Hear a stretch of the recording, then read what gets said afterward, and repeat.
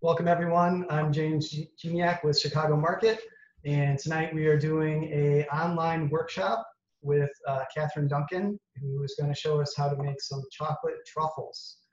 So this is our latest in a series of online workshops we've been doing for Chicago Market community. And just a heads up that our next one will be taking place August 11th. We're going to have a kickboxing class with Torianti Tolliver.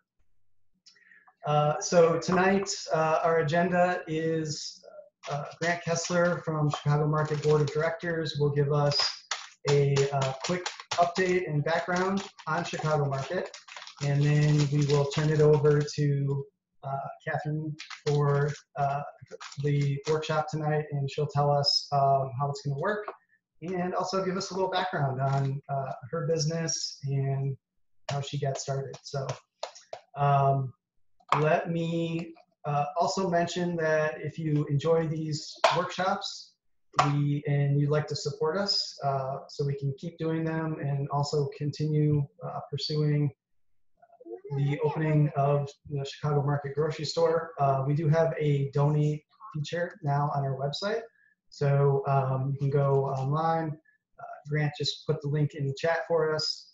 So definitely welcome your support if you'd like to support us in that way. So let me go ahead and turn it over to Grant.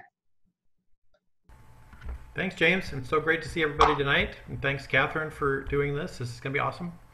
I'm board president with Chicago Market, and on the off chance that you don't know what we're about, we wanted to give you just a little quick intro or re-intro. We are a co-op grocery store coming to the north side of Chicago, but more importantly, we're a better food community of people who are after a local, sustainable, and connected food community to be a part of. So no matter where we land, we will be that strong. And we are currently 1,862 owners. We're cooperatively owned, so people own a share in the business. We have signed a lease for the beautiful Gerber building, it's called, the space at the corner of Wilson and Broadway in Uptown. You'll find some notes on our website that we are a little challenged by that location, even though we have signed the lease. And so we're currently in the middle of 2 levels of final feasibility study. One, looking at the operational side of it. We have some professional consultant experts doing some research to help us prove or disprove whether a store can work in that crazy shape. It's a triangle. And then the second part is to research and prove whether the funding is there for it. Co-ops start because, in part, the people in the community who own it help fund it. So we need to prove that there's enough support to make this happen. So we're working on that right now and hope to have announcements along those lines within a month and a half. So things are happening fast for us right now. In any case, we see ourselves once open as an alternative to the broken food system that sort of COVID has shown us right now. So if you want to get better connected to food that comes from shorter distances and fewer touch points, be part of a co-op that brings great jobs to the community, hires locally, cares about sustainability, and works to reduce packaging and keep things as sustainable as possible in the store. That's what we're all about. It's owned by people in the community like you, but open to everybody to shop once the doors are open. And I will leave it at that and get us to truffle making with James and Catherine. Thank you. Great, thanks, Grant. Well, let me go ahead and turn it over to Catherine. All right, I think I'm unmuted. How am I sounding, guys? All right, I'm seeing some nods and thumbs up. Cool, so my name is Catherine Duncan. My company is Catherine Ann Confections. I've actually been in business for 14 years now, which is kind of nutty to think about. But I've got a very small 940 square foot chocolate shop and production studio in Logan Square. And we make truffles, caramels, marshmallows, drinking chocolates, keep it classy. But our focus is on local, our focus is on organic. And really, it's funny because we actually focus on something that's kind of hard to narrow down, but like basically what Grant was talking about. So supporting the local economy, supporting the local food system. We will, like, for instance, the cream we use is from Kilgus Farmstead. I don't know if any of you guys have had the pleasure, but you know, they're not certified organic, but the cows graze on organic pasture spring to fall. They do a bunch of sustainable grazing practices. They just are not certified organic. So they have some amazing cream that people are proud to work with. All of our stone fruits and berries come from the Midwest, come from farms. We actually have a case of plums ready to be processed in the fridge right now. So that's the sort of stuff that we do. We actually launch a new truffle and caramel every week with trying again to focus on those seasonal ingredients. So next week is, August is cheese month. So we're going to be doing a cranberry chev rosemary truffle. And I'm always happy to talk about kind of fun truffle variants if we get kind of that chance during the class. We get a little bit of downtime. I would love to talk more about that. But let's talk a little bit of chocolate. So I'm kind of wondering too, just for formatting, I know some people have kits. We have some people that are going kind of solo with your own chocolate, your own cream. A little bit of each probably. So we're gonna talk a little bit about all of those. So truffles are not extremely hard to make. Truffles are one of those things that if you get about 2 or 3 things right that are not necessarily very intuitive, you will have absolutely no problem. I was just talking with a friend of mine about how we just kind of, like, when we make truffle, we've made enough truffles now that we just we don't even measure. We just throw stuff in a bowl like an old Italian grandmother and kind of go at it, you know? And it turns out okay. But you know, really, I think once you get a few things down, you will be shocked at how easy truffles can be to make. So you will probably not be surprised to hear that the quality of your ingredients matters muchly. So use really great chocolate. If you guys need any more info on what that means, let me know. But basically, just, you know, should just have chocolate and sugar, maybe vanilla, soy lecithin or sunflower, some sort of an emulsifier is fine, but it shouldn't have anything outside of that. Use great cream, as we talked about. Salt, a little bit of butter. That's the center of your truffles. It's the simplest recipe ever. 4 ingredients, right? So we'll talk a little bit about. It's funny, I've done hundreds of these in person. This is my first virtual class. So if you guys have any specific questions or anything that I missed, please let me know. Normally is when we do the chocolate tasting when we're doing in person. So we can't do that here, but I can tell you that when you're making truffles, really just make it with chocolate that you enjoy. So if you enjoy eating a 72% bar, great. That's perfect for truffles. Milk chocolate's great too, semi-sweet chocolate, kind of anywhere in between. White chocolate is a little bit tougher. But it's just a little bit more delicate. And so I wanted to give everybody just a kind of a quick recipe that you can write down for all basically dark chocolate, which encompasses bittersweet or semi-sweet, milk chocolate, and white chocolate. So pens out. So all of our recipes I do via weight. So I do use a scale for all of these. I can assist if you are not totally sure if you don't have a scale. But I do highly recommend a scale if you have one. So snag one of those. You'll also want to have a microwave safe bowl. I use glass bowls in my home. You know, not something super large, but kind of a nice big pasta bowl. So those, and then I think that's all you need to have ready this very second. So your recipe, I always start with a pound of chocolate. So whether it's a bittersweet or semi-sweet, which we can refer to as dark chocolate, a milk chocolate or white chocolate, I always start with a pound. Now the liquid is going to vary depending on what chocolate you are working with. If you are working with a bittersweet or semi-sweet, you're going to want to do 8 ounces of cream. Now when I say cream, there are a bunch of different creams that you can buy in the grocery store. There's cream with stuff added to it. There's cream, there's half and half. There's like light cream. the easiest thing to look for is look for the calorie content on the label. You want about 50 calories per serving, which I think is a tablespoon. So that just means it's mostly cream. There's not a lot of milk in there. Most cream in the grocery store, if you get the good stuff, is about 40%. Kilgis cream is about 43% butterfat. So it's extra rich, extra delicious.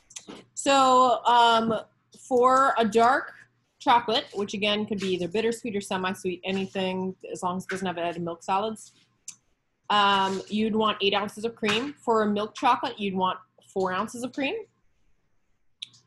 For white chocolate, you want 2 ounces of cream.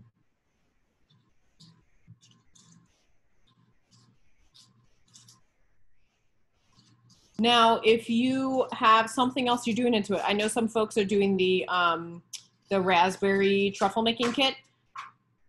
You basically when I think about a truffle recipe, I think of the cream as the liquid. So raspberries actually add a good deal of liquid to a recipe. So in the case of the vegan raspberry kit, no cream will be used in this recipe. And we can talk about substitutions later. We can make all sorts of stuff. You can use alcohol. You can use kind of whatever you want. Basically, take out some cream, add some other liquid. Hey, Catherine, I'm watching the chat. I'm gonna quick throw a question at you. Somebody's asking about the percent for bittersweet versus milk chocolate. So the difference between bittersweet and milk chocolate or semi-sweet milk chocolate is just that milk chocolate has added milk solids to it. It's going to make it a softer chocolate. Milk chocolates can range from 10% cacao solids all the way up to like 50%. Most commonly, you're going to find at 20 to 30%. And I think she's asking then about what milk amount or cream amount for which.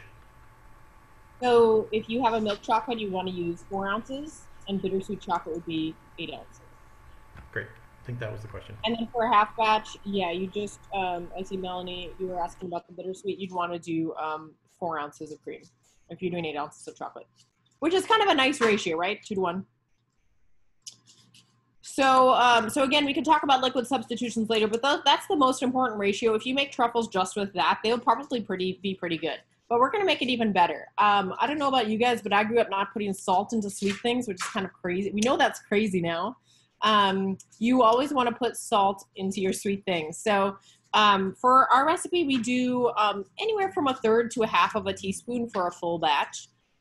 You can absolutely do it to taste if you like. It's best to just be able to dissolve it right away. So I would say you probably know your preference. Start with whatever you like the most. And then butter. So I don't add butter typically to my milk or white chocolate recipes because they have all that extra dairy fat in them already. For a bittersweet or semi-sweet, anything that's dark chocolate, you want to add about 1 ounce of butter. Yes, you go ahead and melt the caramel down. We're going to be going to that step next. Is anybody doing the double boiler method specifically? Are we doing microwave mostly? A little bit of each, maybe? We'll talk about both. So a double boiler. Wait, Kathleen, can I ask you something? I'm sorry to or Catherine, can I ask you something? Yeah. I'm sorry to interrupt. I am doing the double boiler. I got one of your packages, and it has all 3 chocolates. So do I mix them together? Yep. So how much do I put in? How much cream do I put in then? So let's see, if it has all 3, then you probably have the salted caramel, I'm guessing. Yeah. So that has a specific, did you get the recipe, did you get like a recipe card with the kit that kind of looks like this? Oh yeah, I guess that would be smart to look at that. No, that's a great question though. So, and something I should have pointed out. So you can absolutely just follow the recipe. It actually will call for milk instead of cream because the caramel has so much fat in it, you'll actually get a better truffle if you use milk. So yeah, I would say pull out your recipe cards if you're doing a truffle kit. This is a great time. Pull them out to get ready. Okay, and do I put the caramel in with the chocolate? What you're going to end up doing is to microwave. On the other side of your recipe, it kind of has a method. So step 1 is to microwave the caramel with the lid off. If you want to do a double boiler, only you could honestly even put it in your oven. You need to get the caramel nice and soft and gooey. So you can put it in a boiling water bath to get it warmed up. But if you're going to do that, I would say definitely get it started now because it's going to take a few minutes. Okay, thank you. Yeah, of course. So basically, if you guys are working with a salted caramel kit, this is a great time to kind of soften your caramel. What we're going to try to do is mix the caramel fully with liquid before we add it to the truffle ganache, just to make sure we don't have any big chunks of caramel in there, unless that's a desired result. That's the great thing about this. There's no wrong answer. So chunks of caramel sound good too. Basic dark chocolate is 1 ounce of butter.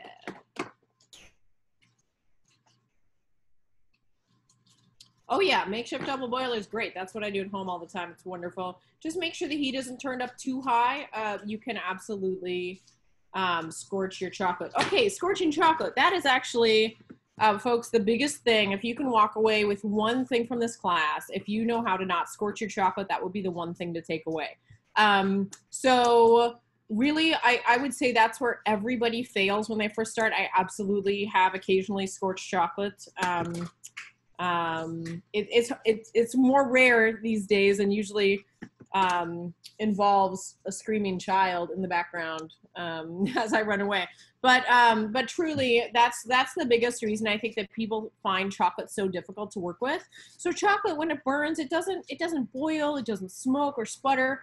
What it does is it actually separates the cocoa butter, which is the fat in the chocolate, will separate out from the rest of the chocolate. So you have kind of like this layer of oil on the top of your truffle.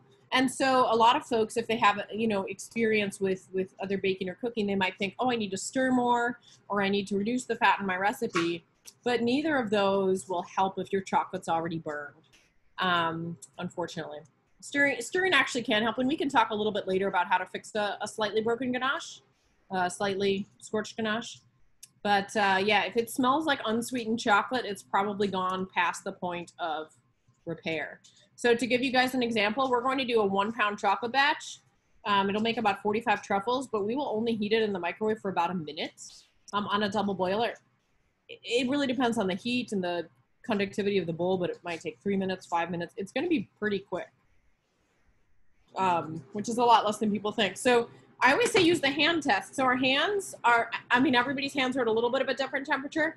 Typically we find right around 90 degrees. That's when chocolate starts to melt. And that tends to be the temperature of your palm. So if you feel a bowl of chocolate, if it feels like it has any vestiges of warmth at all, it's probably still melting.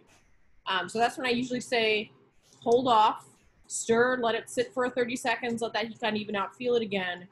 And we'll talk about that as we get to melting, which I think, our ingredients collected? Are we feeling like we can start measuring and talking about melting? Thumbs up. Cool.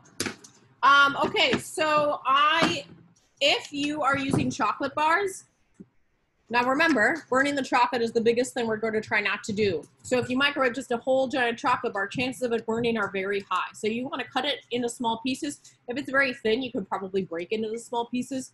But the goal is to get it pretty small, even pieces. We use these, they're called calays or pistoles if you want to be fancy. But they're just tiny little wafers. They're literally 0.05 of an ounce. So they're pretty small pieces. They're meant for melting. That's what we use here. If you start ordering your chocolate 500 pounds at a time, you too can get this chocolate.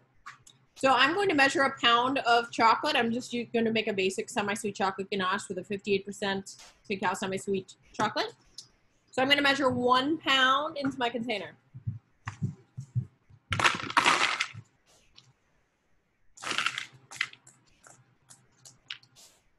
If you have a little bit under, a little bit over, that's totally fine. All right. We feeling ready for cream? Ready for liquid? Okay, if you are doing the salted caramel kit, hopefully your caramel's nice and soft. You'd want to scrape that into a bowl, mix it with milk. Just with the hot milk. So you basically want to mix the milk in So let's say you have all your caramel in a bowl. You want to mix in about a teaspoon of the milk until it's fully emulsified. Another teaspoon, fully mixed, that sort of thing. If you put all the milk in at once, it's going to be pretty hard to emulsify the caramel. It'll just kind of clump up. If you have the raspberry kit, I've seen some busy mashing going on. That's perfect. So make sure your raspberries are mashed with a fork. Then mix that raspberry powder in there. It looks great. Basically, the raspberry powder can kind of clump up. It's just freeze-dried raspberry. Yeah, you can buy chocolate from us. We don't officially sell it to you, but we totally can. If you have no kit for the caramel, you want, I think, hang on, wrong sheet. 6 ounces of caramel.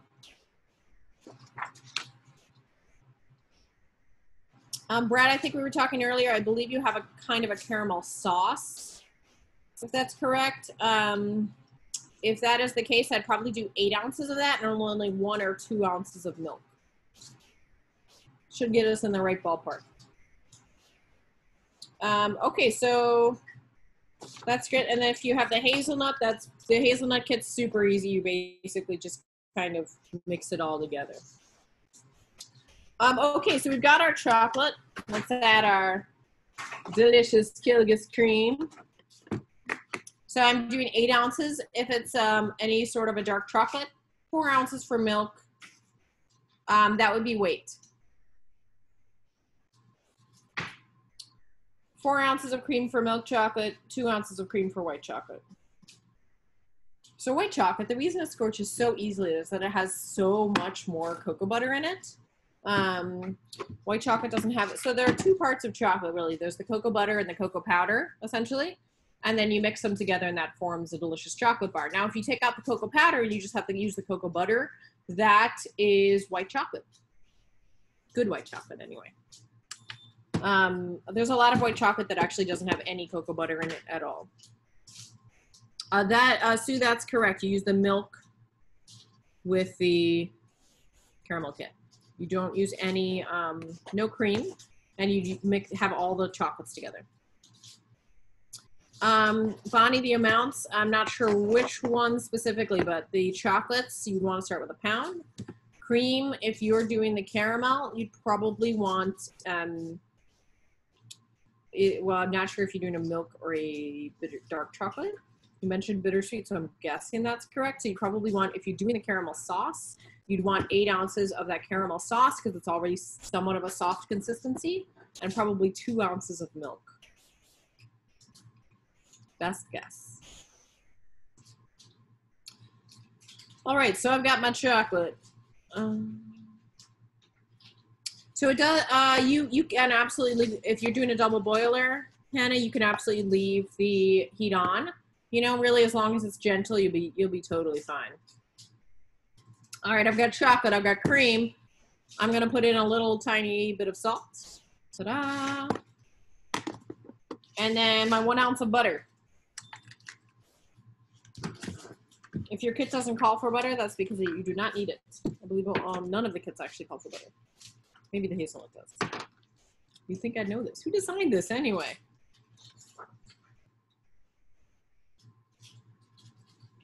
Oh yeah, no butter. Look at that. Okay, so I've got everything ready to go. I don't think I can really show you guys. Maybe I can. Hi, look at that. So you should be able to, you know, it's just chocolate and cream. The cream should be like not quite covering the chocolate. That's just a good kind of sanity check. Make sure that you don't have, if your chocolate is entirely disappearing into your liquid, something has gone terribly awry. Okay, so melting. If you have this on a double boiler, the best thing you could do is turn it on, and then as soon as you see, so to makeshift a double boiler, Melanie, one ounce. To make a double boiler, you basically just need a pot with an inch of water, of simmering water in the bottom, and then you need a bowl that essentially is going to trap that steam in the bottom and melt very gently, melt whatever's in the bowl. So you can use any sort of bowl. You kind of want one that will cover the pot entirely, not sink into it. You do not want your water to touch the bowl. So if you're doing a double boiler, basically just watch for the chocolate to start to melt around the edges, and then you want to stir, not quite constantly, but you can't go wrong with constantly if you're not sure. So basically, you want to stir pretty often. If you do it in the microwave, which it's funny, we actually started off the business doing totally double boilers. So we'd have these like giant bowls of chocolate and cream on top of a double boiler, and we've moved exclusively to the microwave because it is so much more reliable and much more hands-off. In a kitchen, we can put something in for a couple minutes and walk away and kind of prep your next item, which is great. So for this size of a chocolate, for a full batch, I'm going to microwave for 1 minute. If you're doing a half batch, probably 40 seconds is good. If you have a glass bowl, you might need a little bit more time than this, but this is a great time. Pop it in, do 1 minute, or kind of, frantically stir your double boiler.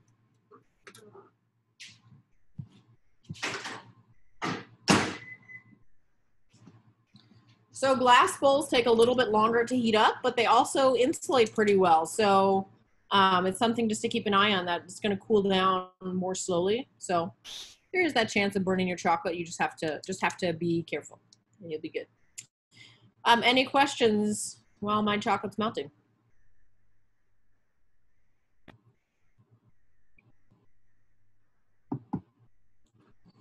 We're all a bunch of very competent cooks.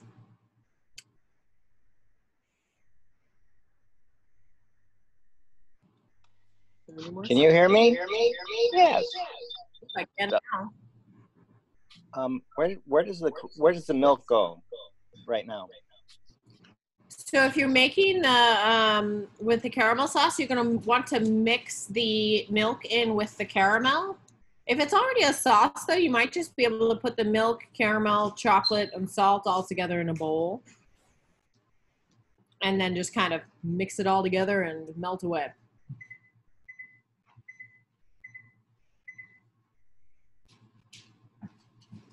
All right, I'm gonna go see if I can stir this batch. Ta-da! I love these silicone spatulas. They're amazing. They're heat proof. We'll put the whole thing in the microwave. I'm not even joking. You stir something a little bit, it needs a little more time. We will absolutely put the whole thing in the microwave. It's heat proof.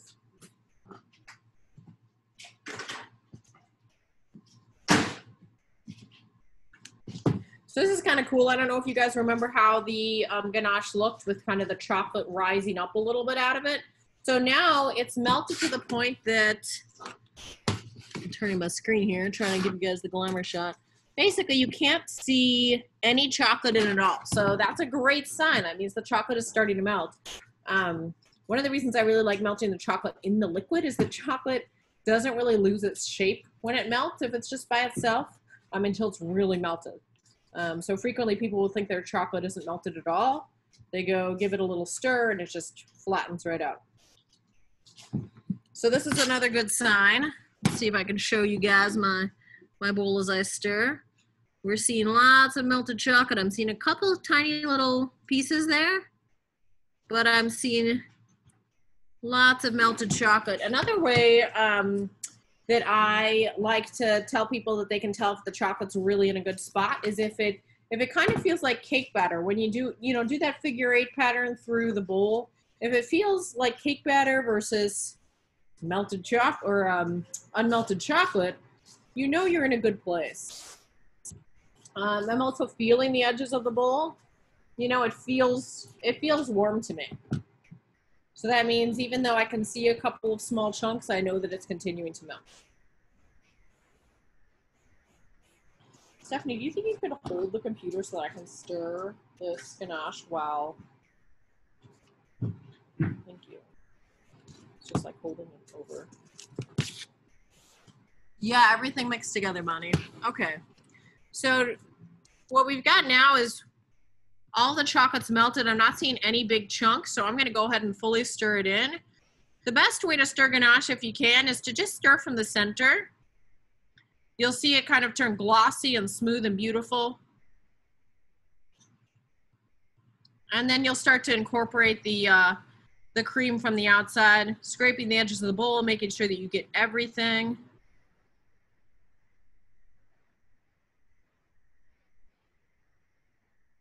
This is looking perfecto after 1 minute.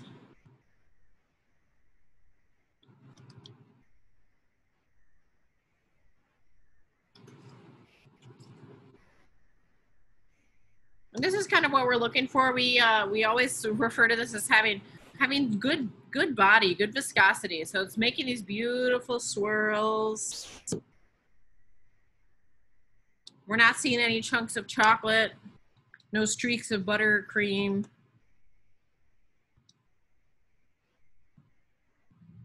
So there's a tiny chunk of chocolate. I wonder if that is visible. Ah, can you guys see that? Now the cool thing is, you see that kind of light colored streak right next to the dark ganache, like through the dark ganache? That means that that chocolate is still melting. And again, it still feels warm to my hand. So even though there's that one little chunk, I'm not gonna worry about it at all. I think it's gonna totally melt in there. All right, that was the glamour shot. How's everybody's ganache coming along so far? Sue, how long did you heat it for? So it should seem thick, as long as it seems homogeneous, like if it's smooth all the way. Sue, I would doubt that you've ruined it at that amount of time.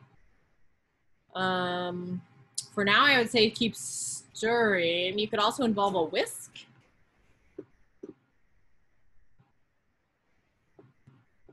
And then maybe let me see it. It could be that the caramel was not fully melted or mixed in with the milk, so you could have little chunks of caramel in there. Because grainy would make me think like 1.5 minutes, 2 minutes of microwaving. That's usually like super, super scorched, and that is 40 seconds in 10 is absolutely not going to scorch it. Lisa and Andrew, I would say if it seems thick, that's fine as long as it's homogeneous. We can also do a quick ingredient recap and make sure that you had the right quantities. It might need a little bit more liquid if everything's fully melted.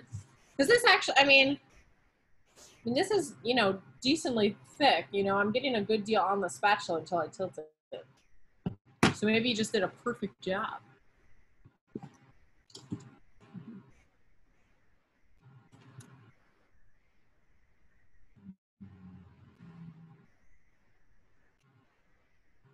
All right, teams, how are we feeling?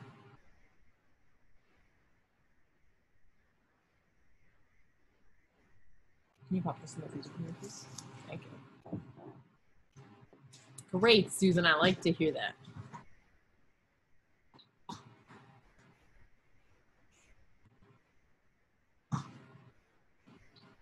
So a whisk is something that we don't use in the commercial kitchen because it incorporates air, which lessens our shelf life, but I 100% use it at home. It's a great way if you have just like a few couple stubborn clumps, or if your ganache is very slightly broken, it can bring it back together. Okay, broken ganache, that's a great topic. Ooh, there we go. Okay, so a broken ganache is when it's very slightly overheated. So chocolate can burn. I mean, we've talked about chocolate starts to melt around 90 degrees. Chocolate can burn as low as 110 degrees. Now, it depends on the brand, and it depends on, you know, milk and white chocolate burn more easily. Bittersweets, you know, dark and semi-sweet chocolate, they're not going to burn until about 130 degrees. Still, both of these are well below what most people think of as burning, which is why it's so hard, so easy to overheat your chocolate. Now, if you overheat your chocolate and you have, you know, if it looks kind of very slightly separated, if you've seen like tiny little trails of fat running through it, that is totally fixable. What you'd want to do is add probably ½ an ounce of cold liquid. I usually do milk. You can do water. Right in the center of the ganache, and then you want to whisk that or mix it with your spatula really vigorously. Really just in the center to start, kind of how that technique I was using with the ganache. That will bring that tiny little bit back into emulsion. And then you can kind of, you know, widen that circle, gradually incorporate more and more chocolate. So that's how you fix a mildly broken ganache. Not that I've ever had to use that technique.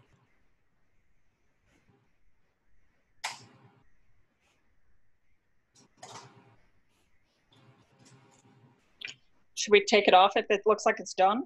100%. Take it off the heat? Okay. Yeah, pull it off. Can we see yours again?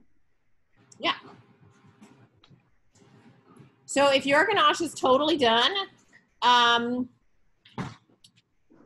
didn't tell you to prepare a spot in the freezer, but prepare a spot in the freezer. Basically, it'll take about 20 minutes to fully chill down. And then I can show everybody how to roll the truffles as well. I could also do just a quick demo once we get there for, you know, even if you don't have your ganache ready.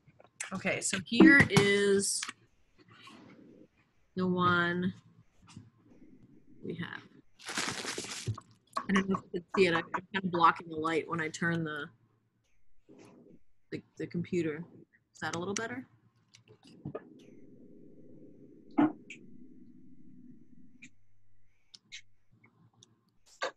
I mean, if all the chocolate's melted, that's when you really know you're done. Ideally, you have a shiny, kind of glossy ganache. But that also, my first few ganaches were not shiny and glossy. They were just melted. Also, the vegan ganaches are much harder to get that viscosity. Here you go, please. It's much easier with cream, but they will set up very nicely. That's another kind of interesting thing to mention is the vegan ganaches. So the way that we've done it is you have to not only replace the liquid from the cream, you have to replace the butterfat from the cream. So we actually use this really great sunflower oil. It's from a farm called Century Sun Farms up in Wisconsin. They make an organic sunflower oil that's just delightful. It also has the most neutral flavor of most of the oils. It's very slightly nutty. So versus like an olive oil, which olive oil makes a great ganache, which, you know, it tastes like olive oil. Or coconut oil also makes an awesome ganache. So those oils are great. We typically, if we were to replace the liquid from the cream, we'd want to do 3 ounces of, you know, some sort of liquid, fruit puree, a mango. Literally, I have done water-based ganaches, which are great. And then you want to do 5 ounces of sunflower oil. So that is a good vegan ganache.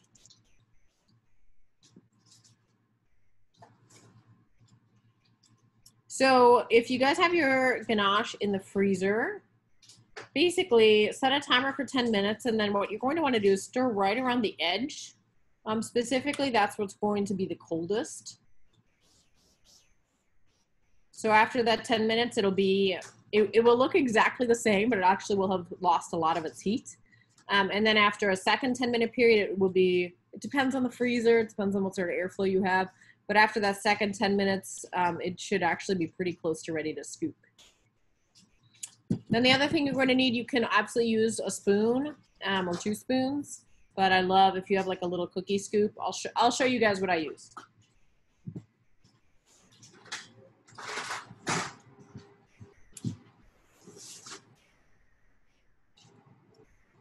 I think they're actually called dishers in restaurant parlance. At one point this said how large it was, but it gets about ½ ounce, so it might be ½ ounce.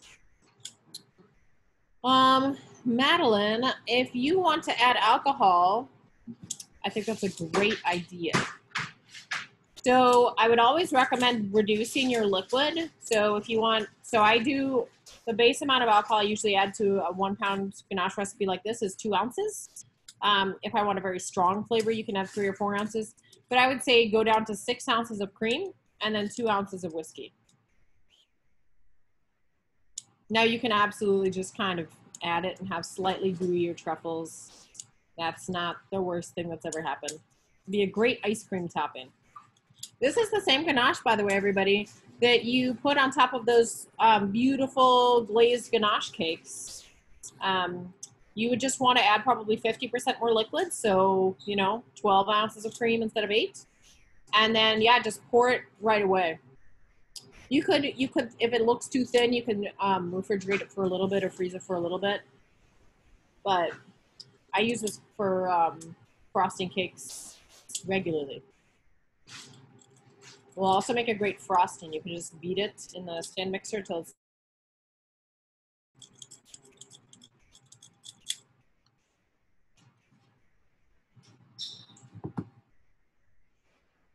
oh yeah, you can freeze truffles.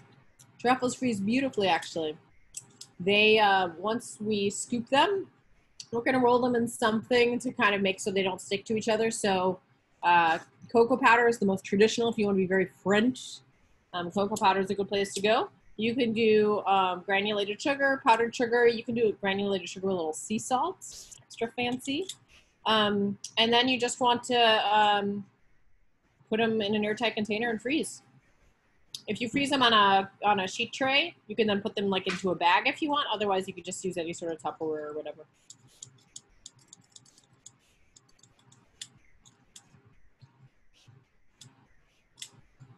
Any other questions so far?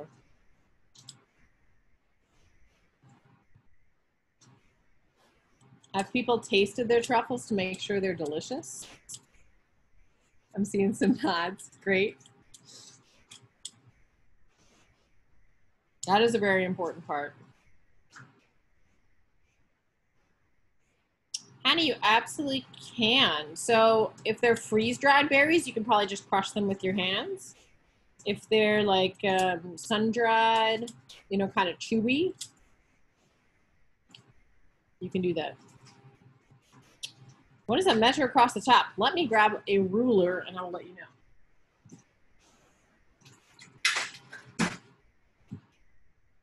Okay, my scoop, I would guess it is exactly a, could be a 1.5, might be 1 5/8 inch. I'm not sure how deep it is, but it's round, so.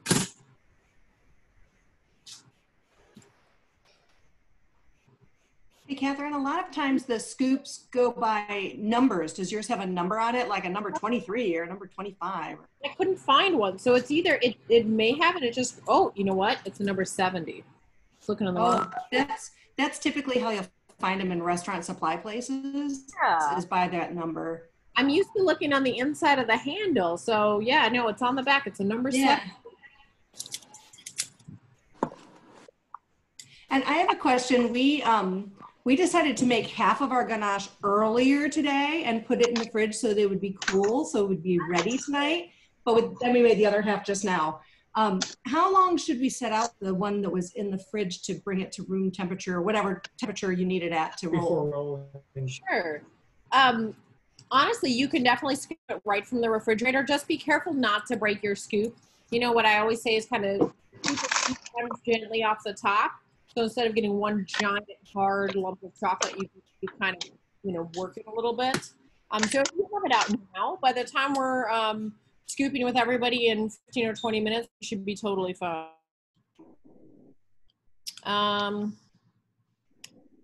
Bonnie, if you just put the chocolate in the freezer, you're good to go. I think we'll be fine. Nancy, I think that sounds like you're going to make a delicious almond truffle. I would say just chop it up maybe a little bit more finely, and then you get small pieces of almond, or an ice cream topping also sounds very good. Madeline, you are asking if you want to cover your truffles with a chocolate shell, would you just melt regular chocolate chips and roll them in it? So you can't quite do that. You need to do what's called tempering your chocolate, which basically when chocolate melts, the cocoa butter doesn't set up properly unless you temper it. And it sounds fancy, but tempering just means that you're aligning the fat molecules in a certain way. Much like tempering steel or tempering glass, it's just taking a product and treating it a certain way, physically treating it. So you can temper chocolate. Does anybody want to know how to temper chocolate? Because I can totally tell you. So the easiest way to do it at home is the seeding method. There's also the lab method, which you probably have seen in those old school fudge shops where they're like working it back and forth on a marble board. That's a little bit tougher, even though it's quite a bit quicker. The seeding method, what you would do is let's say you wanted to temper a pound of chocolate. You would melt said pound of chocolate. You know how to safely melt chocolate now. You want to melt it to at least 105 degrees, but no more than like 115 degrees probably. Then you would add 30% more chocolate, so about 5 ounces.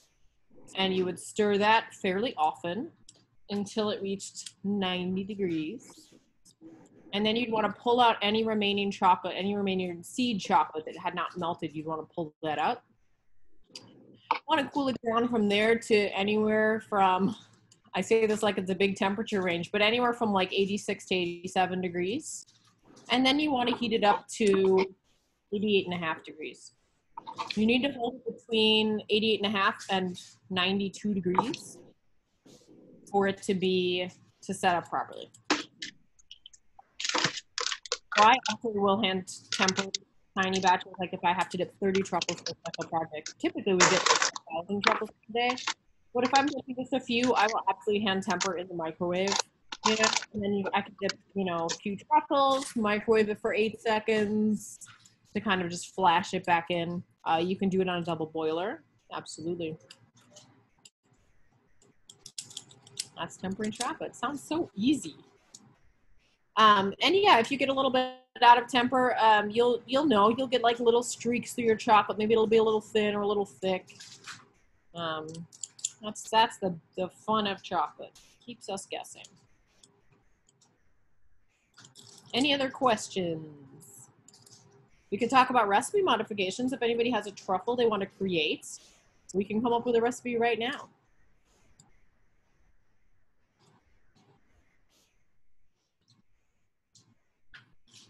I've got some dried bananas. Any suggestions to go with it?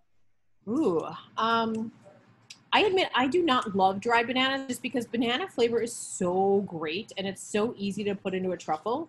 But what you could do for the dried bananas, if you made a banana truffle, it would make an awesome, if you chop it up or puree it, kind of turn it into super tiny bits in a food processor.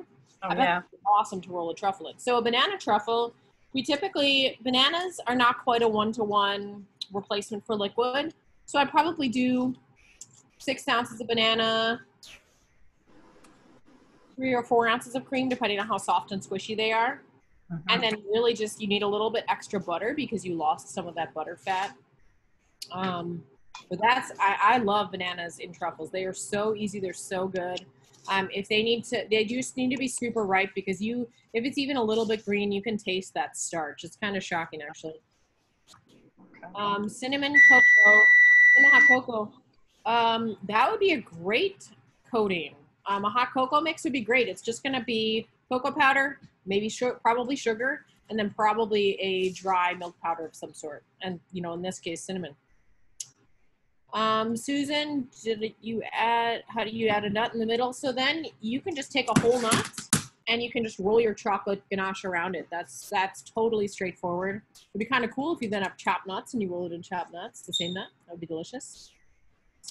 John, you can absolutely do things with coconut. So you can make a totally vegan ganache using coconut milk, coconut oil, and coconut cream is the best because it's nice and thick. It's got lots of fat in it. Fat is delicious. It makes really good truffles. So coconut cream is awesome for that.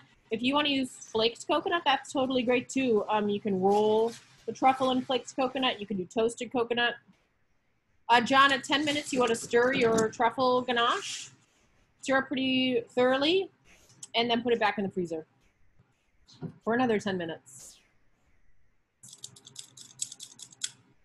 If it doesn't feel chilly at all, just make sure you've got a good kind of draft coming to it so that it can cool off in time for me to show you how to roll truffles.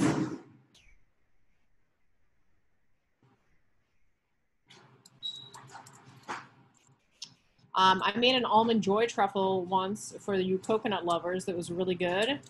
We took coconut milk and then actually we soaked shredded coconut in it, so it got that like kind of super soft, juicy texture, and then just white chocolate and salt, almond extract, I think. Super good.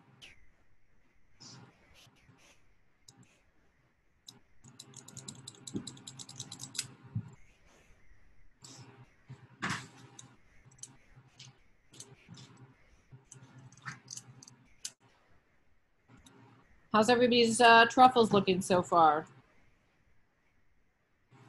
Is the graininess fixed?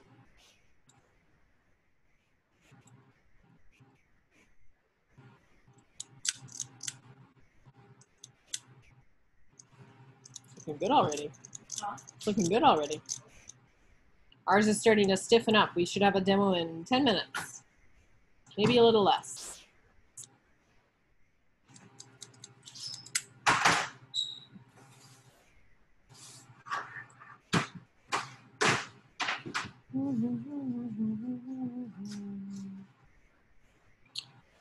Sophia, the thing that I found with lavender, if you want to use lavender and not make your truffles taste like soap, is really just being super judicious and using a tiny amount.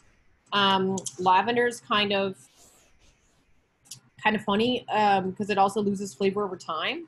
I talked to a distiller once who actually said that lavender loses its flavor within like 2 to 3 weeks. So the way that we use lavender, we actually now buy lavender essential oil, which is pressed from the lavender petals right after they're harvested. So I think that's what we use just to make sure it's consistent every time. If you're doing it at your house, what I would do is do dried lavender into your liquid, so typically cream, heat it up, let it sit for 10 minutes. And honestly, when it smells good, strain out that lavender and use it to make your truffle.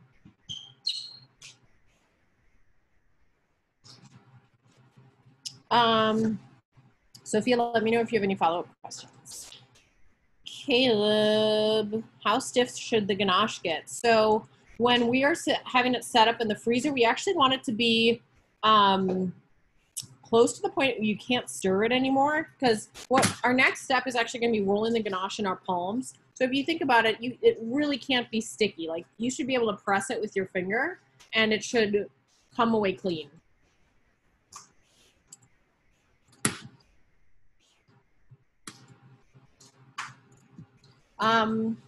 Marzipan and truffles would be a great idea. I've actually not worked with marzipan. I know you could do something with almond paste. That would be delicious. We use almond butter all the time. I honestly just wouldn't know exactly what to do. I think it would depend on how firm the marzipan is as far as how to adjust the recipe, that sort of thing. I think marzipan has such a delicate flavor. I typically see it only covered in chocolate. I think if you tried to fully, emulsify it into a truffle, I think you might lose kind of some of the awesomeness that makes marzipan so delicious. John, my current favorite flavors. That's a good question. I really do like cheese month. August is a very, very fun month for me. So we just made one of my favorite truffles. It's apricot feta and balsamic. So we take apricots and have them and roast them till they kind of turn into preserves. And that's nice because it reduces the moisture so much that we can do a lot of apricot in the recipe. And then it's an 18-year aged balsamic, and then just like crumbles of that, super salty, tangy feta cheese. So I love that truffle. I also am very classic. I have been eating hazelnut truffles pretty much every day this week. It's just been my jam. I also enjoy the citrus truffle. It's lemon, orange, lime, and lemongrass. So it's just very refreshing. It's very summery.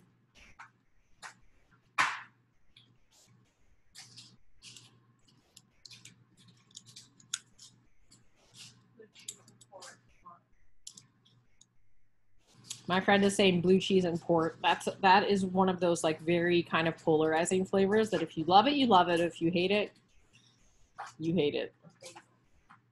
Basil. Basil with what? Oh, just by itself. We do a basil truffle every, I think we do that in May. And it's just so simple. It's just, a whole handful of fresh basil, pureed, infused, and then pureed into the cream. Some fresh squeezed lemon juice, and then semi-sweet chocolate. Very simple, very delicious. Susan, peanut butter is awesome. Peanut butter is also kind of a funny one because it doesn't really behave like other, it's not really a liquid, it's not really a solid. So I really like the flavor of peanut butter. So when I make a recipe, I use a lot of peanut butter. My current recipe is equal parts peanut butter to white chocolate. And then nutmeg, a little bit of nutmeg, a little bit of salt. So no fat, no cream, no milk. Just like that. It's kind of I guess almost Buckeye-ish, I wonder. But we have done it before, kind of like that with water and milk. You really can't add fat in the form of cream because it just is too much fat for the recipe. It will break. It'll kind of separate out. Susan, I always will toast any nut or tree nut, especially that we work with, for sure. Yeah, and I like to toast them until they smell fragrant, until they're starting to darken in color a little bit. And then I answered peanut butter. Hannah, lemongrass. What would pair well with lemongrass? So when I think of lemongrass, I think of like kind of Thai cuisine. I think it would be really awesome with a, you know, a fresh herb with ginger, something like that, coconut, curry, something spicy. There's a book that I really love called The Flavor Bible it's awesome because it basically has ingredients like this, and like lemongrass will have a section, and then it'll have maybe 10 to 20 flavors of things that go really well with lemongrass. And it has savory, it has sweet. Like the chicken section is going to be a lot longer than the lemongrass section, but it does have a bunch of different ingredients. Julia, you said you had technical issues, so I'm going to message you right now.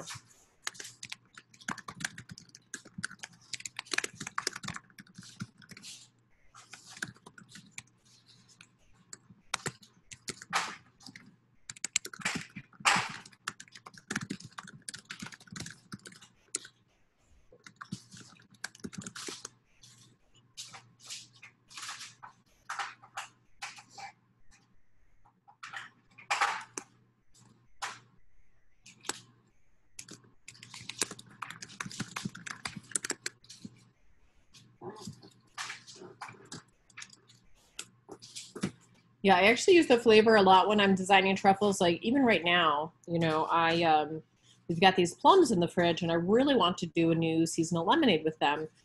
And so what am I gonna do with plums? Because they're not super sweet; they're a little bit tart. So do I add another sweet fruit to kind of balance out the lemonade?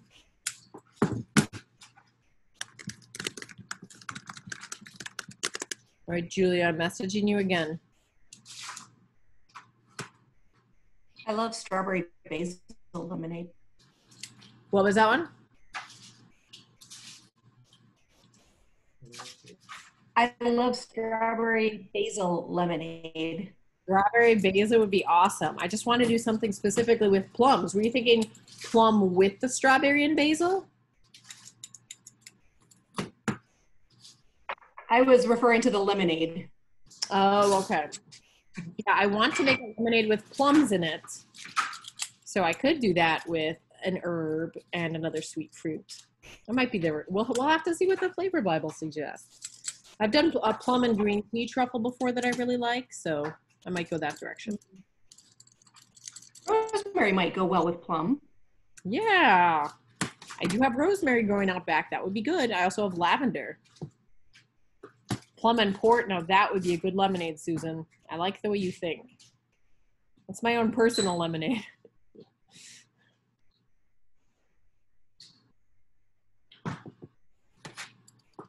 So I think we briefly talked about putting alcohol in truffles. I actually really do love port. I love those liqueurs, port, brandy, super good.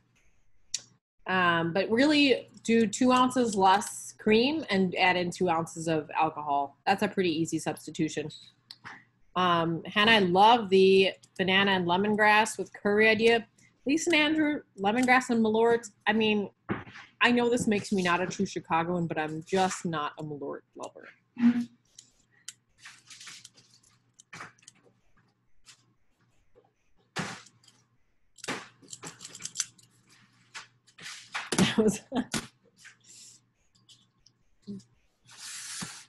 Lisa's declaiming any responsibility.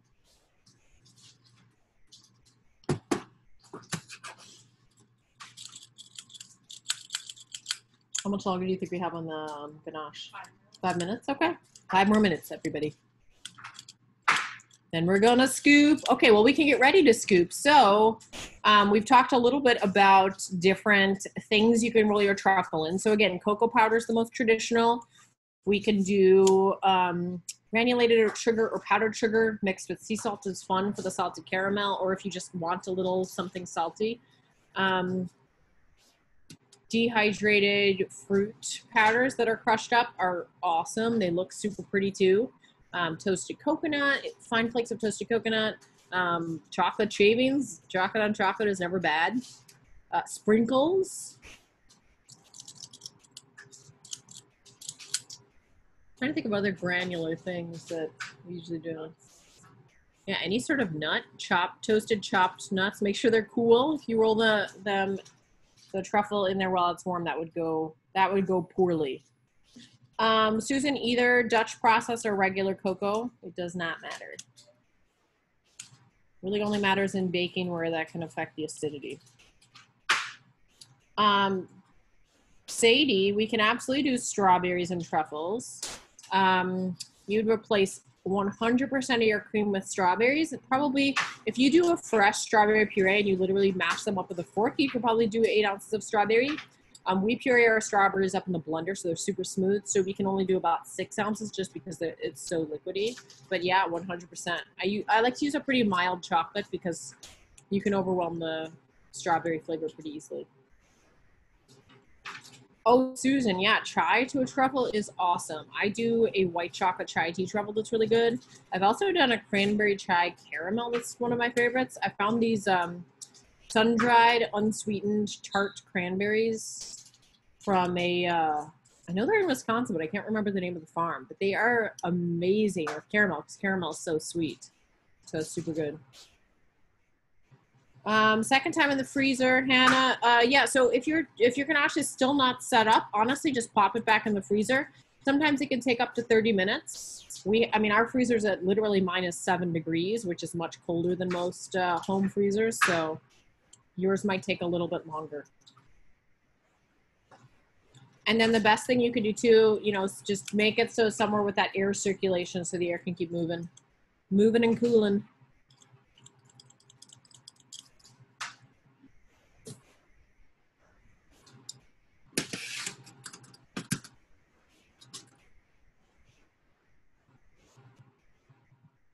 Nancy, I have never had a sugar-free chocolate that I liked, but I'm always up for experimenting and trying more.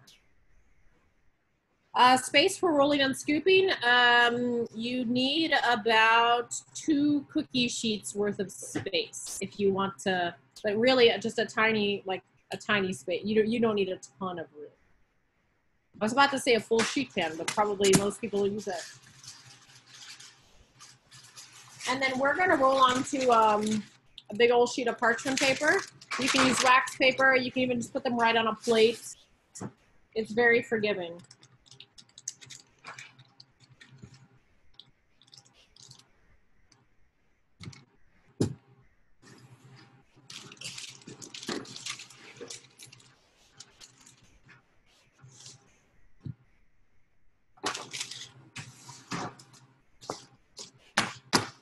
Any other truffles that anybody wants me to design? We can come up with some recipes.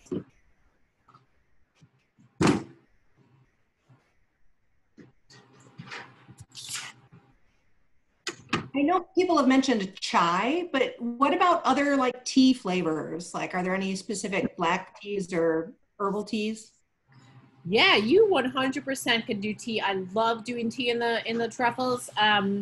You basically would want to infuse it. So put the tea, loose leaf is going to be the best, of course. So put tea right in with the same amount of cream. Heat it up just to boiling. Let it sit for 5 or 10 minutes. A little bit longer than you'd actually normally steep tea for, just to get kind of an intense flavor. If it smells good, it's probably good to go. And then just strain it out. Really make sure you squeeze the liquid from the tea leaves, because that's where a lot of your flavor is going to come from. And I will say our tea truffles tend to be more subtle than some. I mean, you'll get something. If you really want to make it intense, you can either A, leave the tea right in there. B, what we will sometimes do is puree it in a blender and then strain it, so you get those very tiny microscopic specks of tea in there. But I love tea and chocolate together. It's a great flavor. The cherry and Earl Grey tea truffle is one of my favorites. But I like fruit in my chocolate.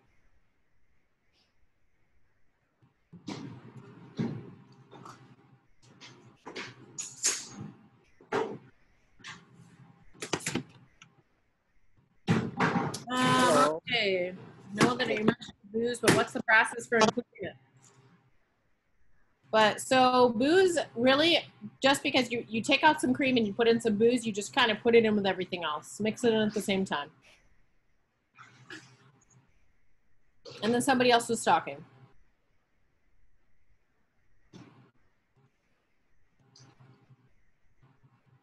Okay, well, I'll be here. Hello again. Hey. It's what should I do? Oh, sorry. What should you do with what? I took the chocolate out of the freezer. It's like frozen. Okay, just let it sit out at room temperature. See if you can scoop. You know, if you can kind of dig a spoon into it, then you're probably good to go. But it should be pretty firm. Max, age 10, wants to know if you can roll the truffles in peanuts instead of cocoa powder. I think that's a great idea. Just make sure they're pretty chopped up pretty small. Olive oil truffle is great. We actually, for cheese month, we've got an olive oil and Parmesan truffle that's going on the menu. So we do a little bit less cream and then probably 3-4 ounces of olive oil. Get that flavor to come through. Elderberry liqueur. Wow, you made your own elderberry liqueur. That is incredible. We actually have a raspberry elderflower truffle on the menu right now. I think it's amazing. Elderflower by itself, I mean, it really depends. We're using, I think, the Thatcher's elderflower liqueur. And it is more subtle. So you get kind of a little bit of that floral, a little bit of that fruitiness. But I would say it depends on how strong yours is, but 2, 3, 4 ounces, something, maybe a little bit on the higher side. A grapefruit and rum truffle, that sounds great.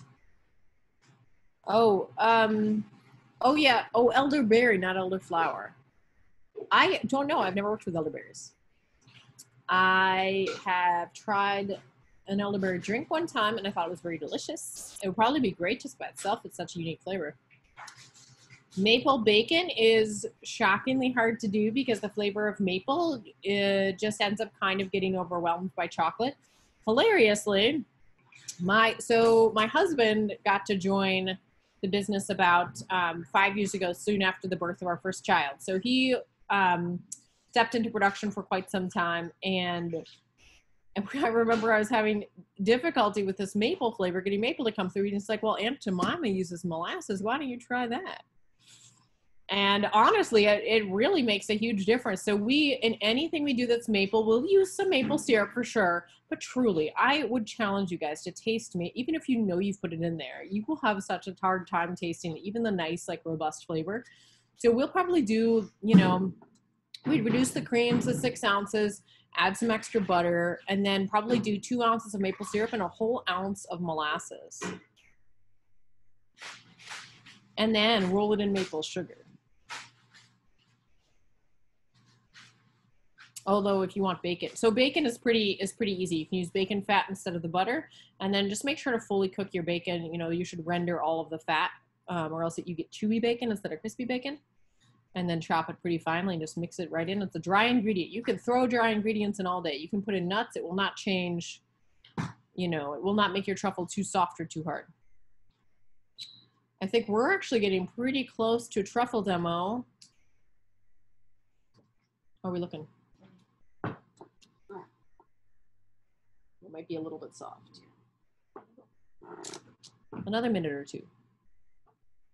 Although you guys could watch me fail at rolling truffles and then feel really good about how messy I get.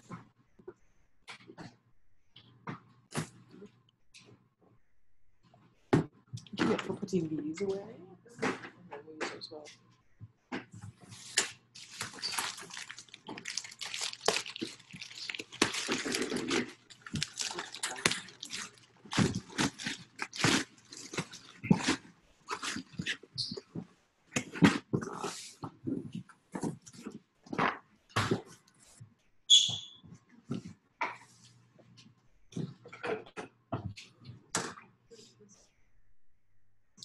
Yeah, we can. Yeah, we just leave it out. Yeah, that's good. Susan, I'm not sure. Oh, use tomatoes. Have we ever used tomatoes in the truffle? So we have one time because I thought sun gold tomatoes are super sweet. They're delicious. Maybe they would be good in a truffle. And this was back when we used to hold tasting parties at the shop, basically before I had kids. And so during the tasting party, one of our regular customers asked me, she said, so who lost the bet? And I said, what do you mean? She's like, who had to put tomato in a truffle? And I was like, oh, I'm guessing that means you don't like it. So I got, I only did it once. I got varying responses from it's interesting, which is not my favorite response, to, again, the bet, I mean, some folks legitimately like, and I think some folks really just want kind of a cool experience. They want maybe something they haven't tried before. But I honestly didn't dig it. I didn't dig it. Maybe like a slow roasted tomato, you could get some of that sweetness. But then I think you might have some texture issues. I don't know. It'd be fun. I do truffles with goat cheese. Actually, we have a goat cheese walnut truffle that's been on our menu for 10 years, and we actually have a trophy sitting in our shop because we won a Sophie Food Award for it, which specifically in the chocolate and confection category is really hard. I think they had like 80 entries and we got the bronze, which I was very, very excited about that. So a truffle with goat cheese is slightly more difficult. I like using the fresh chev. Something that's a little bit tangy is nice.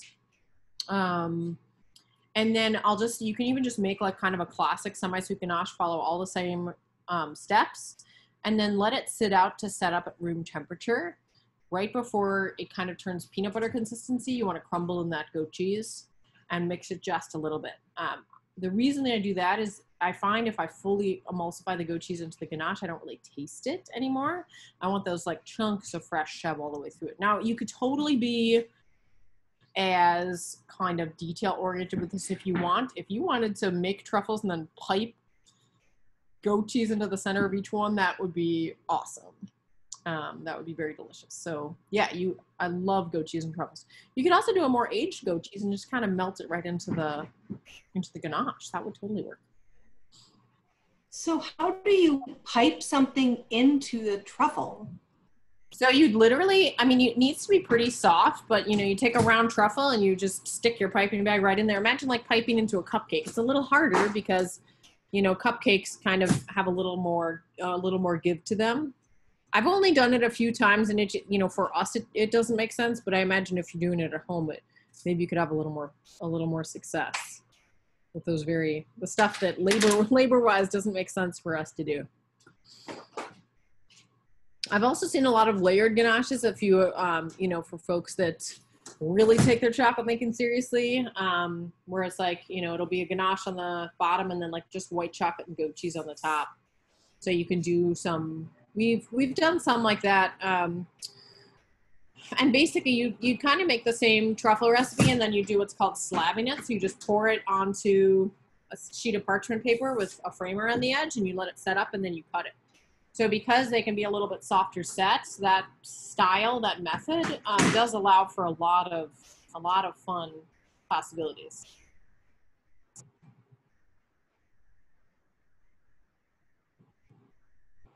Should you let the ganache sit when it comes out or stir it?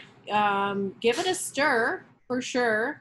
If you can stir it, it's probably not ready to roll yet because it's probably a little bit too gooey or sticky.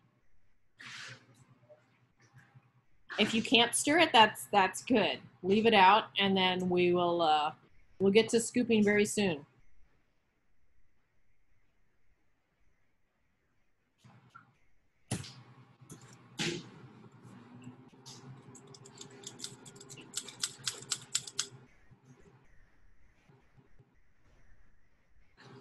Anybody else have any questions, comments? Melanie, if the exterior is hard and the inside is squishy, then what you want to do is you want to kind of stir as much of the exterior as you can into the interior, just to make it kind of more even. Honestly, if you just want to scoop a few truffles from that hard exterior, that's fine too. It's going to be the same product long term. It'll just set up a little more evenly if you can mix it all together. Go ahead.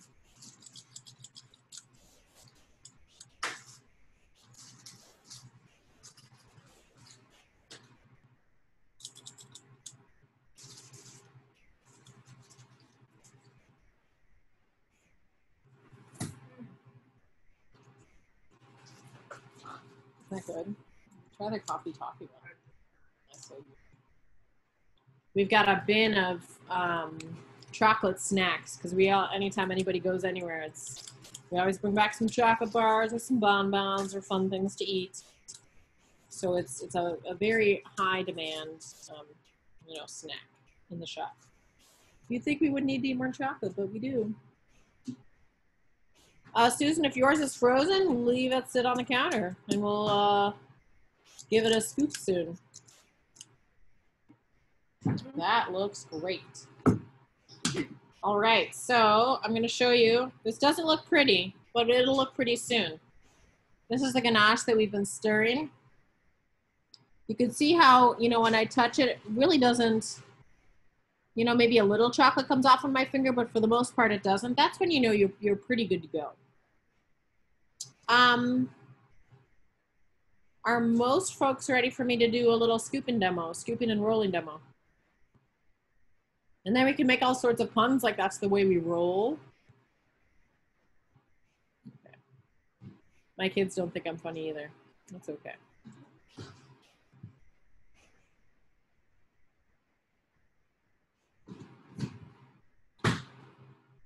My daughter's actually, she's 5.5 and she's very into knock-knock jokes, but she makes them up entirely. So it would be something like, knock, knock, who's there? Chocolate, chocolate who? Chocolate spoon, So so I started saying, well, I'll tell you a joke. And so I started, the orange, you glad I didn't say banana? I think that's the knock-knock joke I learned how to tell knock-knock jokes on. And so she listened to a couple of my jokes, and after I explained to her why they were funny, and then she said, Mom, can we go back to telling real jokes, please? Ouch. All right, so Stephanie, would you please grab me a thing of cocoa powder just to roll these into? So what I do when I'm rolling truffles, I actually have a damp towel next to me, and I'll use it just to wipe off my palms because your palms are sure to get dirty. We wear, it's actually a little bit easier to roll truffles when you have gloves on. So that's typically what we do. Gloves are in slightly high demand right now. So no need to do that, but you can also just let your ganache set up a little bit more if it's sticky. That's the biggest thing. If it's still not set up, if you're letting it set up at room temperature, let me back up a second. If you don't want to freeze the truffles, if you're making ganache and you want to roll your truffles tomorrow, that's great. Just let it set up at room temperature, just on your kitchen counter. That's actually what we do at the shop. The freezing is a great kind of hack to just move things along.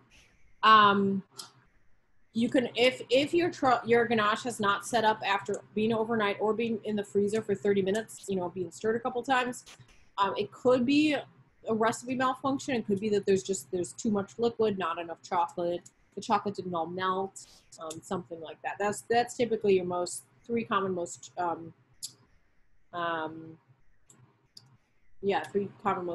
problems.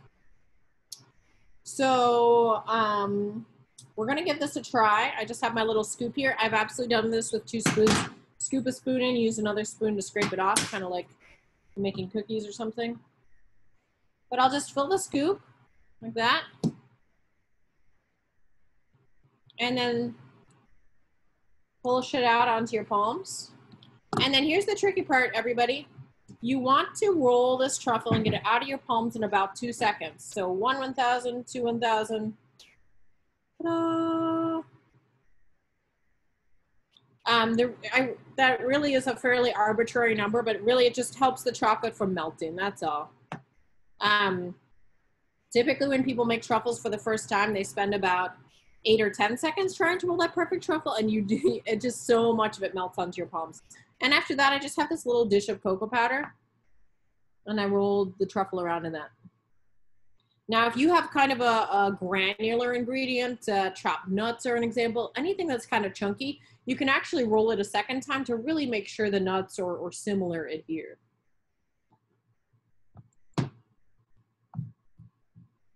So I'm going to scoop it out. So a little trick, if you have one of these scoopers like I do, after you squeeze the handle, a little bit will pop out. I'll actually hold the part that popped out, release the lever, and it'll just come right out onto my hand. So you won't be doing that whole like squeezing over and over again, trying to get it to come out. How's everything rolling? I see some chocolatey hands up there.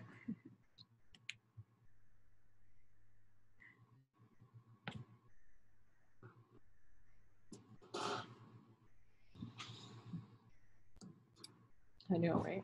Take this from Jordan. Now what am I gonna do with all these truffles? I guess I'll give them to my children.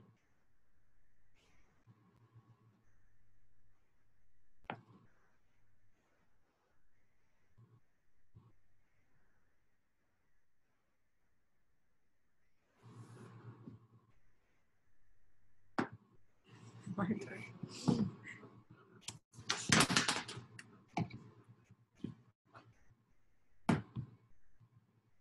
All right, anybody, how's it going, everybody? Do we have any questions, concerns?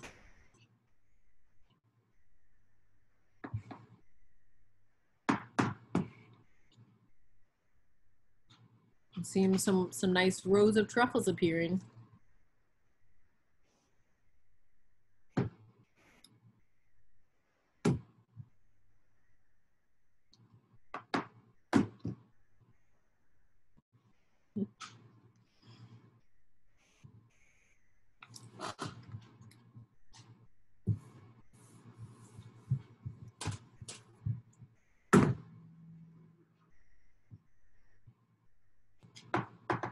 Also, nothing else to look at. But me. Or yourself in the video.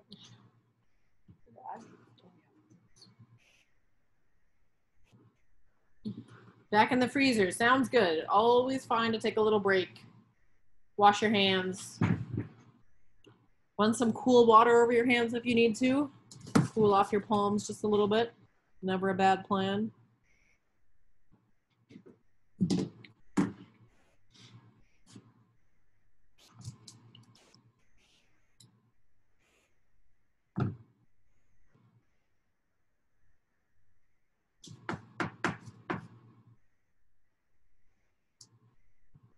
What are people garnishing? Let's see. Susan, if it seems very frozen but it's still really sticky, that's kind of hard to say. If it's firm, you know, if like when you squeeze it, it doesn't really give up its shape very easily, then it might just be that you need to roll quickly. You need to make sure your palms are clean when you start. If it is still kind of gooey, then it absolutely needs to go back in the freezer for a few more minutes. So what is everybody rolling their truffles in tonight? Anybody want to share? Deliciousness. Sure. So we've gone all kind of crazy with our toppings. We've got the cocoa powder. We have the salted caramel kit. So we've got the cocoa powder and the cocoa nibs, but we mixed some like spiced sugar with some cardamom and cinnamon into one of the powder bowls.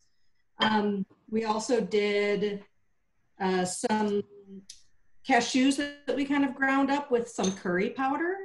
Ooh. And then we have, what did you, he did like a Coffee, bean cardamom, and a little cardamom and nutmeg. some nutmeg. That sounds delicious.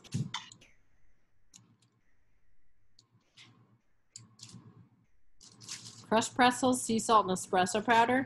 Pretzels. Awesome. I want to do a pretzel truffle. I can't get the pretzel. The pretzels basically absorb the moisture from the ganache so quickly they kind of turn soggy. But man, a nice pretzel dipped into ganache, like freshly made ganache, absolutely awesome. Such a fan.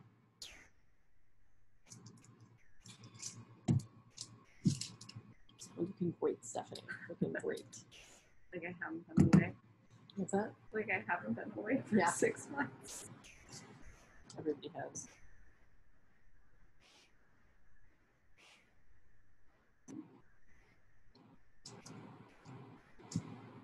Whoever done the part. Really? That's hilarious.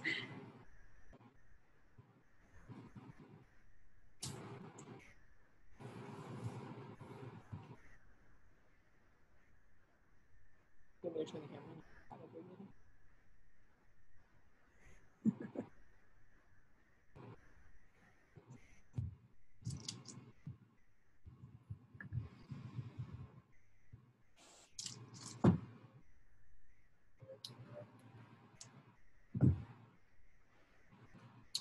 Hannah, yeah, if it's hot in your kitchen and starts melting,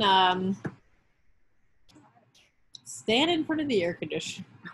You know, it's one good thing about having a chocolate shop is we have to keep it 72 or less in here. So I am never hot, but yeah, honestly, just chill them down a little bit more. Caleb says my wife Cassandra wanted me to say hi. Hi, Cassandra. Susan, roasted hazelnuts and pecans sound great.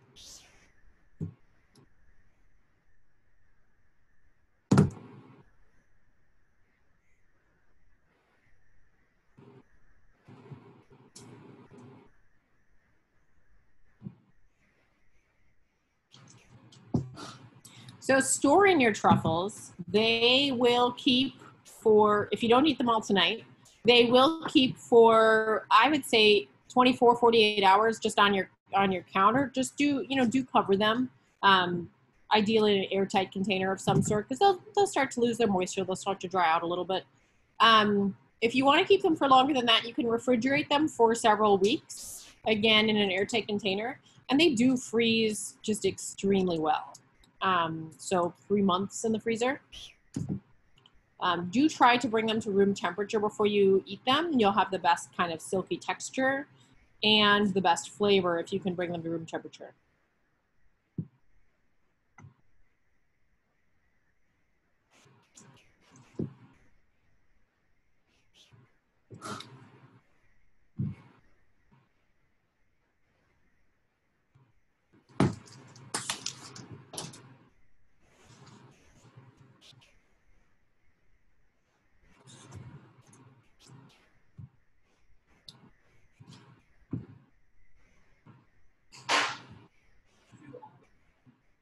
Yes, everything you can.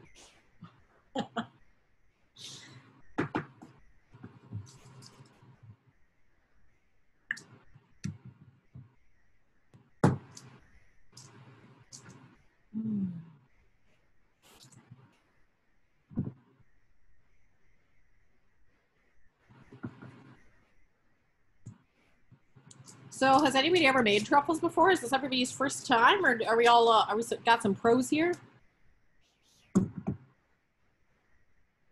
Has anyone had Catherine Ann's? Good question.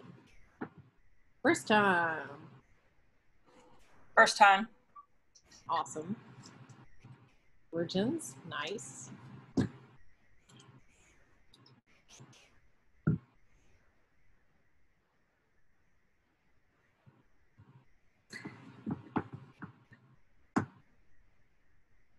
So who's planning on making truffles again another time? Yes, awesome. I always try to demystify making truffles when I do classes. And one of my most proud moments was when a woman made truffles for her own wedding after taking one of the classes, which I think is the ultimate compliment. Yes, when you have friends over again, that's a great time to make truffles. But you can do little care packages with truffles and drop them off when it's less hot outside.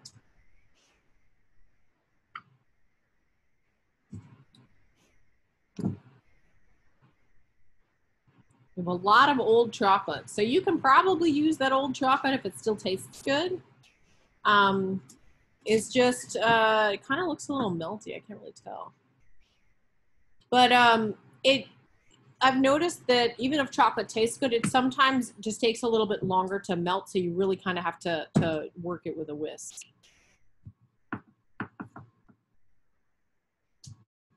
So the other truffle, let's see, Kate, I think you're asking if we have other kits available for sale. So we only have truffle making kits, and that was a new thing basically when COVID happened.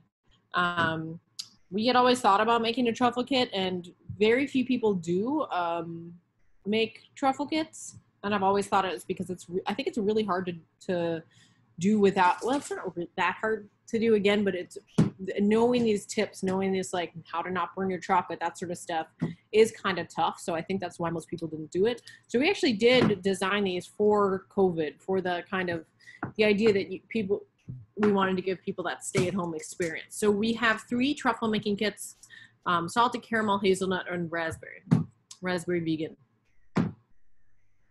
Do not have any other kits right now. Hey, can I jump in? James, can you unmute yourself and have your friend there ham it up for the camera again so I can get a screen grab of her? We all want to hear her. Well, yeah, if he unmutes, then she'll be the large view on my screen. Tell them what you think about the truffles. They're really good. Can you hold one up for me? Show me your work. Sure. You see it? I do. Eleanor, how'd you like the truffles? They're yummy. Thank you. Back to you, Catherine. Well, you know, once you guys need summer jobs, you know where to go.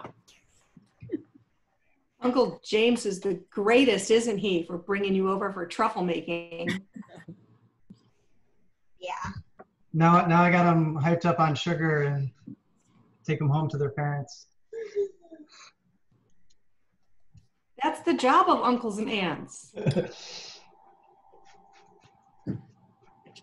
Spoken as an aunt myself.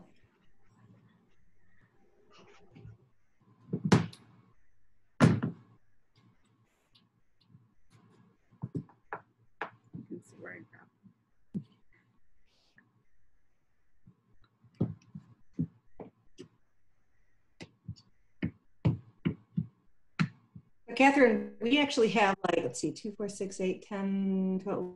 We have like 20 truffles and we only did a half batch. That's awesome. I say they usually make 40 to 45. So you guys were scooping them about how I scoop them. Awesome. Yeah.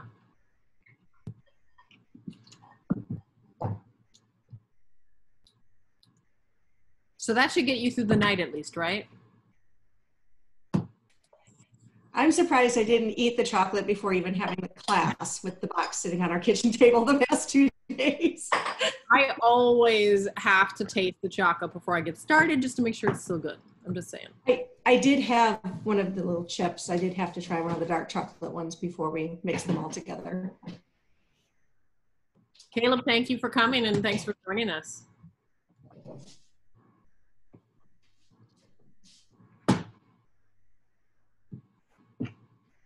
Thanks to you, Susan.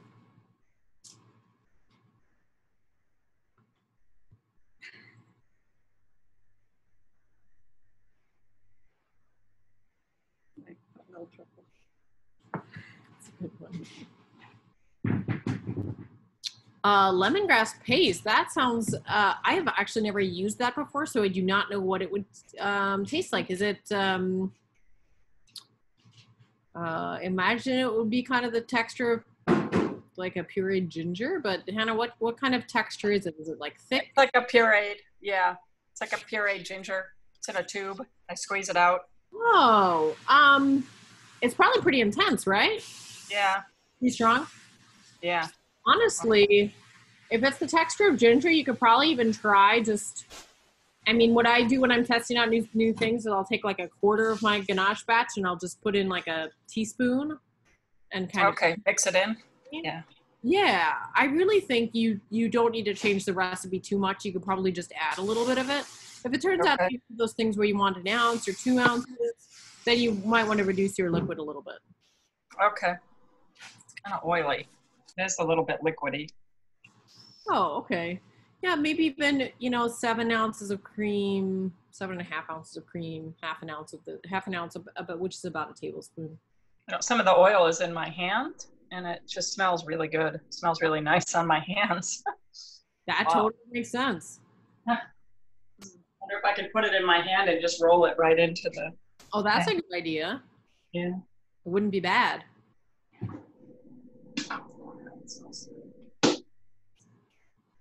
Let's see if I can get this going here. Grant and James, I love that you guys schedule kickboxing after truffle making. So we make and eat the truffles and then we work it all out. There you go. 1,002, 1,000. So if you're rolling in multiple things, is there an order for certain things? If you're trying to roll one truffle in numerous things. Yeah, because like if you want to roll, like if you're using cocoa powder, for instance, nothing's going to stick to it after you dust it in cocoa powder. So you kind of want the largest ingredient first. You know, like if you're doing hazelnuts or like a chopped nut and something with a smaller particle size like cocoa powder or granulated sugar, you want to roll it in hazelnuts first and then cocoa powder. Okay. Usually I mix, I would mix the ingredients together. Oh, I see. Okay. Well, So for instance, if you wanted to make a spicy truffle, mix some cayenne and habanero into your cocoa powder, powdered sugar, something like that, and then go for it. We did have one truffle making class where I forget, somebody really loved spicy food and they just rolled it straight up in cayenne. wow. Really love that. I would not even try it. That's so way too spicy for me.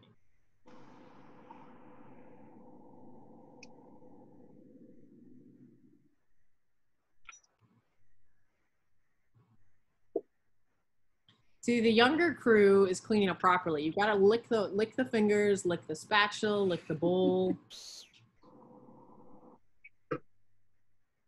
It's coming off on my palms, but it's rolling, so. The lemongrass oil or the truffles? The chocolate, the ganache. Maybe getting a little warm, or your palms could be getting a little warm, or it could be that they're a little sticky from the oil. Yeah. Susan is asking if I've put the ganache to cover the marshmallows. So not really. We do a layered s'more in the shop where it's a graham cracker, salted caramel ganache, and then marshmallow on the top. And then we dip that whole thing in chocolate. So we have done that. But yeah, to cover each marshmallow in ganache would just be a labor of love. For Easter this year, we did some lemon meringue bunnies where we did like a chocolate shell, a dark chocolate shell, and then I piped in a lemon ganache and then piped marshmallow on top. That was pretty tasty.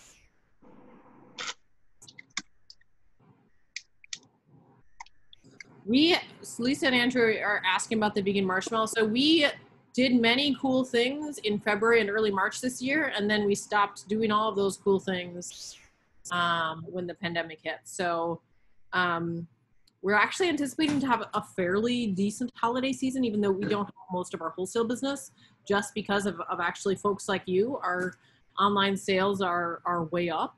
So I'm planning to overhire. And if we end up being a little slower, I've got that list of, like, we've got all the kind of wild ingredients to make a vegan marshmallow. We just need to take that week and knock it out of the park. So I've got a lot of projects on the back burner that if we get the time, we'll work on it. Sue, I like that you're prioritizing dessert before dinner. Very wise thinking. What if some drastic accident were to happen between, dinner and dessert? That would just gotta have dessert first.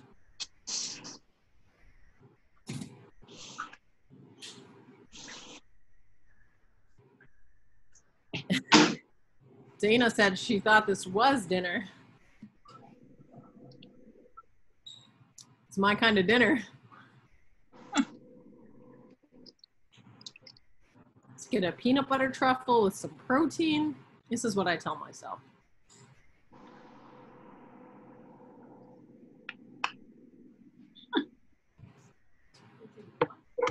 What's that? Had a lot of chocolate today.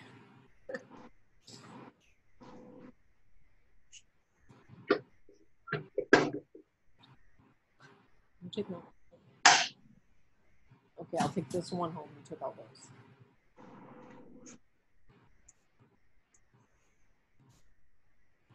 Does anybody have any more questions or comments?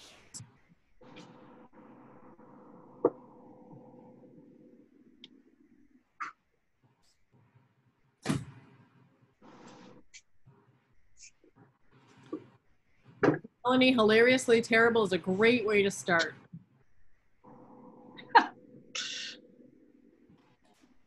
Catherine, you were talking about cheeses, and I remember you saying feta cheese and Parmesan. Were there other cheeses that you've used? So I would say goat cheese is the most common one that I use, mostly because it is more universally accepted than the kind of adventurous feta and Parmesan. Blue cheese, I would say, is the next one that I've used. It is a little bit more polarizing, but I think it's awesome. A little bit of blue cheese would go a long way. You could totally do, you can either melt it in there or do crumbles. I would always get a wedge that you can crumble yourself, not buy the crumbles. You're going to get a better flavor that way. But I've done brie before. I can't get the flavor that I want.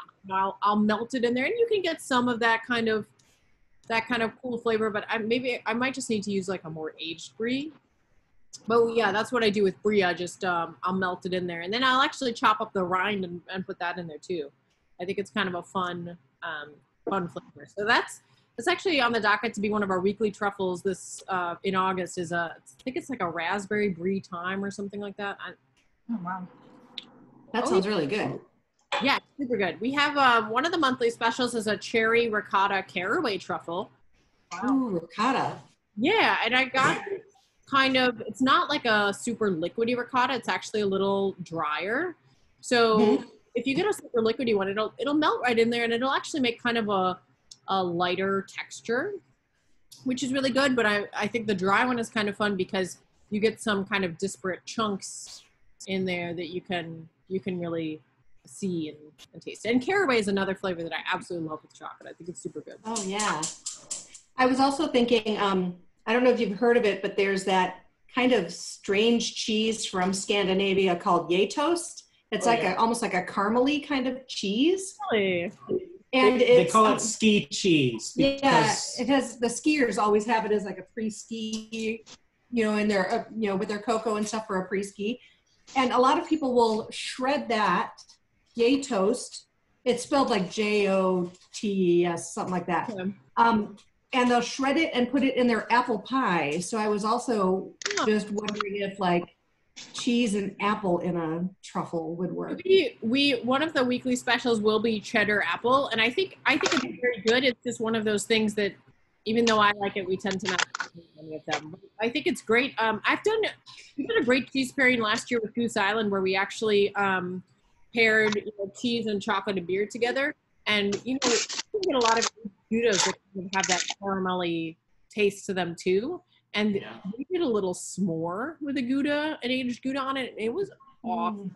I would totally do that again. Real quick, Caleb, if your ganache hasn't set, I would honestly say freeze it again. We could also go over the recipe real quick. Make sure you feel like you're good on that because you can melt more chocolate down and add it to there. But I tend to lean towards just freezing longer, especially if you got anything outside on the edge of the bowl or the container that did set up really nicely. That would indicate it just needs more time. The other thing that could happen is if your cream if it was more of a 36% butterfat cream instead of a 40, or if it was, heaven forbid, half and half, those could be factors that would contribute to a liquidy ganache.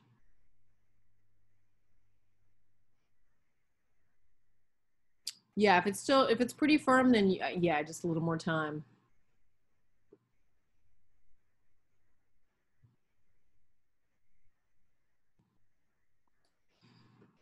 James, I'm wondering if the girls have actually eaten all of the truffles. No. There's evidence. They did some damage. I see. But we got some to take home too. Okay, good. I'm sure your mom and dad would appreciate being able to try what you've made. All right, so John asked, what is different about the hot chocolate mix and the truffle recipe? It's actually, the hot chocolate mix, the one we make is just ground chocolate and salt. So there's no cream in there. You could absolutely use that to make a truffle if you just treat that like chocolate and melt it down. The salted caramel mix does have toffee in there, so it's going to change the consistency a little bit. Melanie, I do think the 2-spoon method is a tough one. The scoop is definitely awesome. But the other thing to keep in mind, we kind of did the freezer just to make this move along because I didn't think you guys wanted to spend 4 hours waiting for your ganache to set up. So it'll be so much easier when you could just let them set up at room temperature or in your fridge.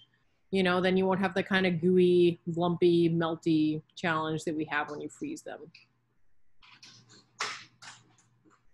Oh, it's Alice.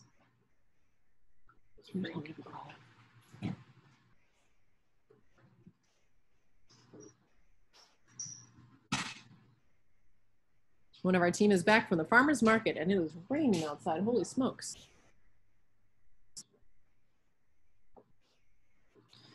Any other questions? Storage, flavor design? How many can you eat in one day? I don't know the answer to that last one. Probably too many. Yeah, right?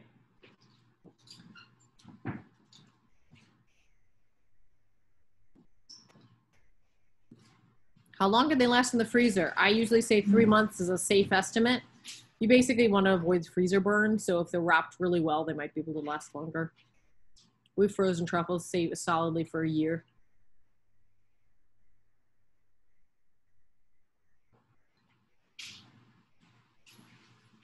Melanie said that Dana and she have the same kitchen. It's awesome. Yeah, I was thinking about that. I was like, oh my goodness, it's like we have the same microwave and the same cabinets. We're in Albany Park. I don't know if we have the same developer or something, but. I'm in Bloomington, Illinois, so I don't think so. It's just a fluke. Yeah. The house is probably was built about 10 years ago. So this was the style of 10 years ago. Ours was what, 20? 25? 25. Yeah. Sue, thank you for joining us. Guys, I'm gonna blow your minds. Look at the 2 microwave setup of our shop. What?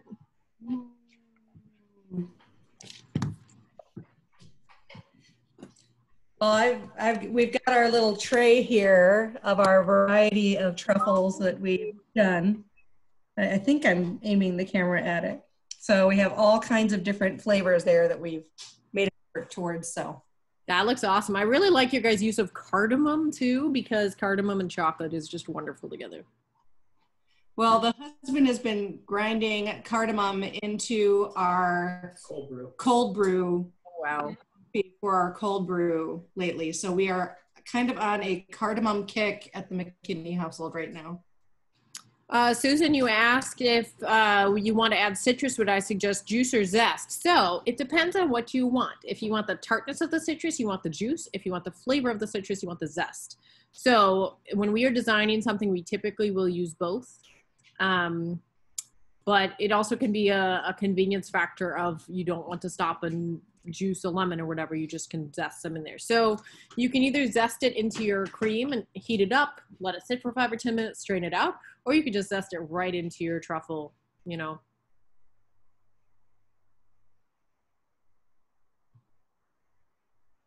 Madeline says she made 35 truffles with a full batch with small sizes, which makes her think she may have consumed 10 truffles. So now we know that somebody can consume at least 10 truffles in a day. Nice job, Madeline. Kudos.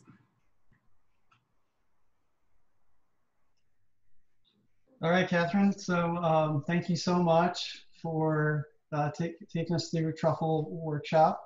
And just wanted to see, do you have any closing thoughts or anything you want to leave folks with?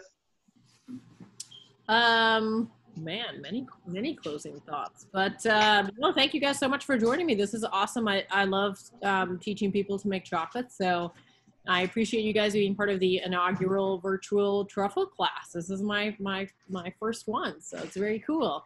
I also wanted to say too that, you know, I know everybody's taking supporting small businesses very seriously right now, and I also want to mention that it's making a huge difference for us. Like we would absolutely not be here without all of the people ordering truffle kits and sending gifts and that sort of thing. That's what's keeping the doors open and the lights on. I've seen so many great businesses go out of business already, and it is just absolutely so disheartening.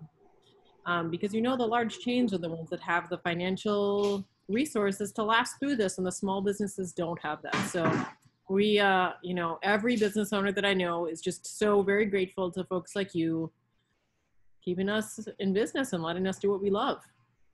So thank you.